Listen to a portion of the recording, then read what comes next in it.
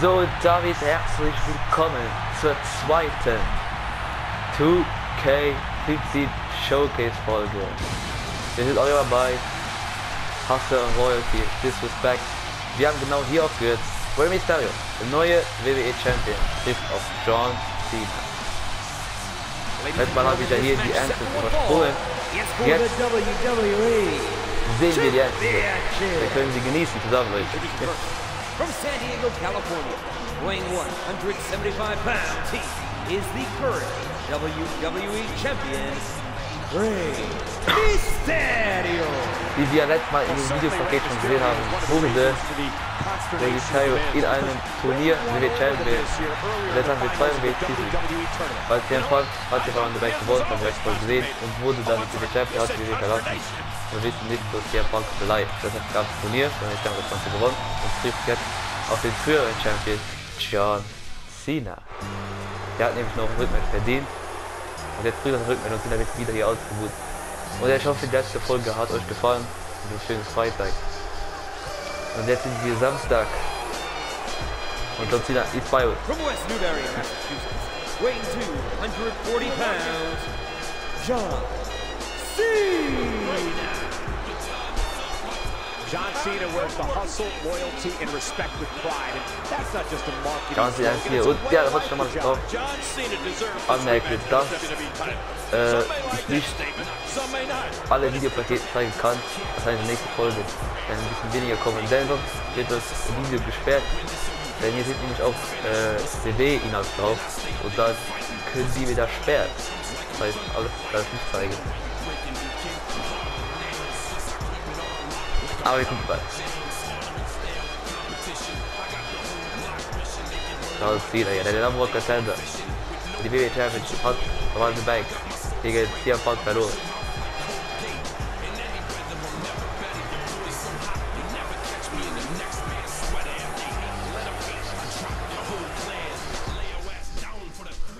A huge ovation here tonight for John Cena. What a difference a few weeks makes. A couple of weeks ago in Chicago, Cena got booed. Yeah, and of course, Michael, we're not allowed to mention the individual's name who won the WWE title that night and then So wie bei Money in the Bank. Jetzt haben wir einen zweiten Titel.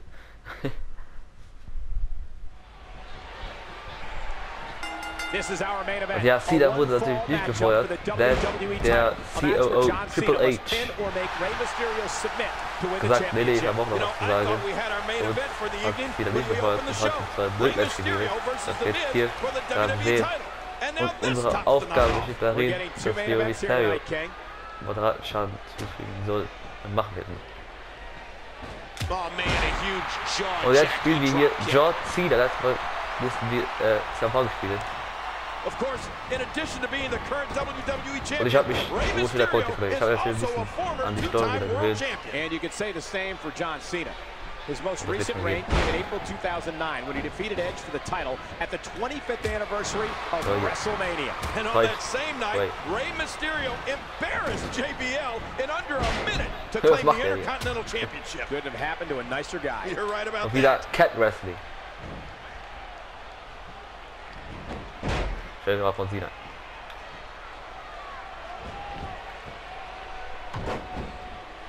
Schön. He put all his weight Shoulder behind tap. that.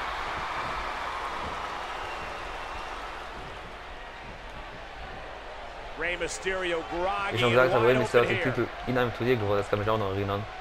Das haben wir auch in der letzten Folge in einem Videopaket gesehen. Und Cena hat dann ein Match King earlier tonight marked just the third time in history vom that the COO WWE title was Triple decided H, via a das wir auch im tournament. Videopaket gesehen haben. Ich habe ja Ja, letztes Mal gesagt, wenn nicht gefeuert seid, hat der Gute sich dann auch gesagt, wenn der verliert, And of course, the der gefeuert, first aber WWE Championship Triple H war nicht damit saw einverstanden. Randy Macho Man Savage defeat Ted DiBiase in the finals to capture the gold at WrestleMania 4. Und ich will sagen, machen wir den Vorteil des Singles, ey. Und gut, zweimal geschafft. Jawohl. UK TV. Und da die zweimal geschafft haben, haben die erste Aufgabe schon. Für ein Elephant Justice, das machen wir jetzt. Der Elephant 9.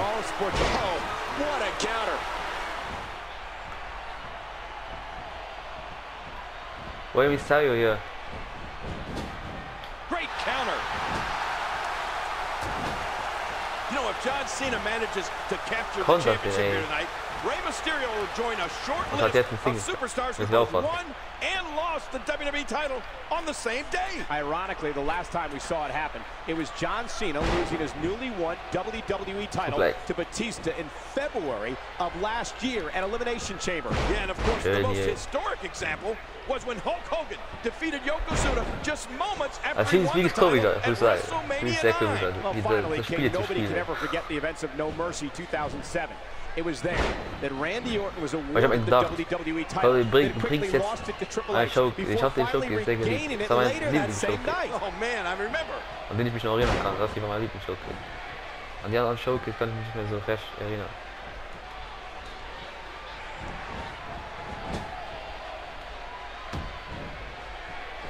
Also ich habe mein erstes WWE-Spiel war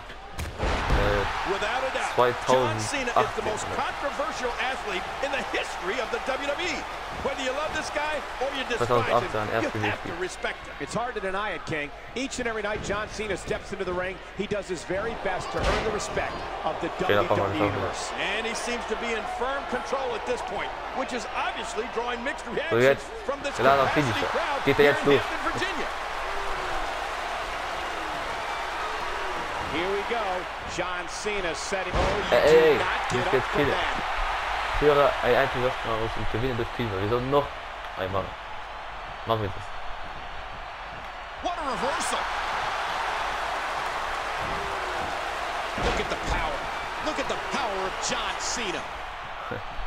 The power here. Oh, ein Mysterio kommt.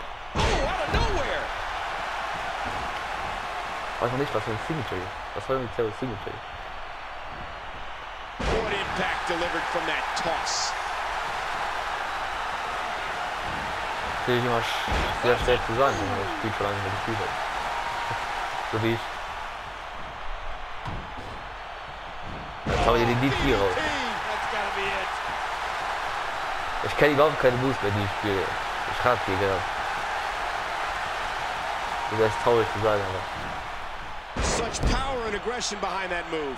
Ich kenne fast überhaupt nicht mehr, wenn ich spiele. Sagen wir, was von Cena hier drauf hat. John Cena's going up. Boy, he is really tired now. Springt er hier auf den Mysterio. Komm. Oh, schöner Leck. How good is this guy? I mean, there is nothing like seeing somebody go flying through the air. Ja, auch tot mir. I don't know how much longer he's going to be ja, able to wenn man hier go. getortet hat, hat man ja noch Uh-oh, look at this. Prozente bei. Da war ja was. Schöner Pfeifen hat geschafft hier. Und jetzt zeigen wir noch den letzten Leg. Da ist er. Und 1, 2, 3. Haben wir den Grund. Und was passiert jetzt? John Cena wins. What a victory. Cena ist unser neuer WWE Champion. Oha.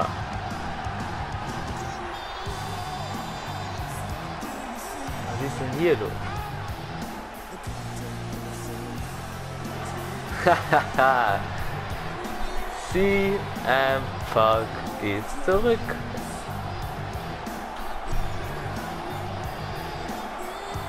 Mit einem neuen Team-Song.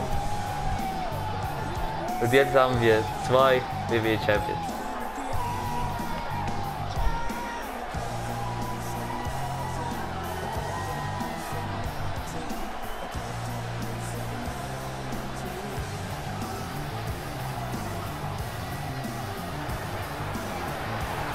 Cena hält den Titel hoch.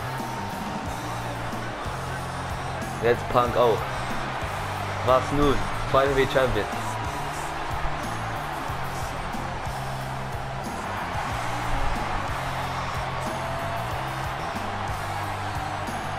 Und Cena geht.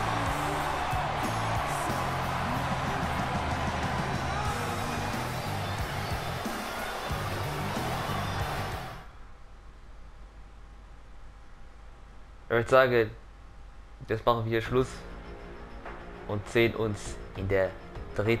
Folge. Bis dahin, Leute. Habt noch einen schönen Tag. Ciao.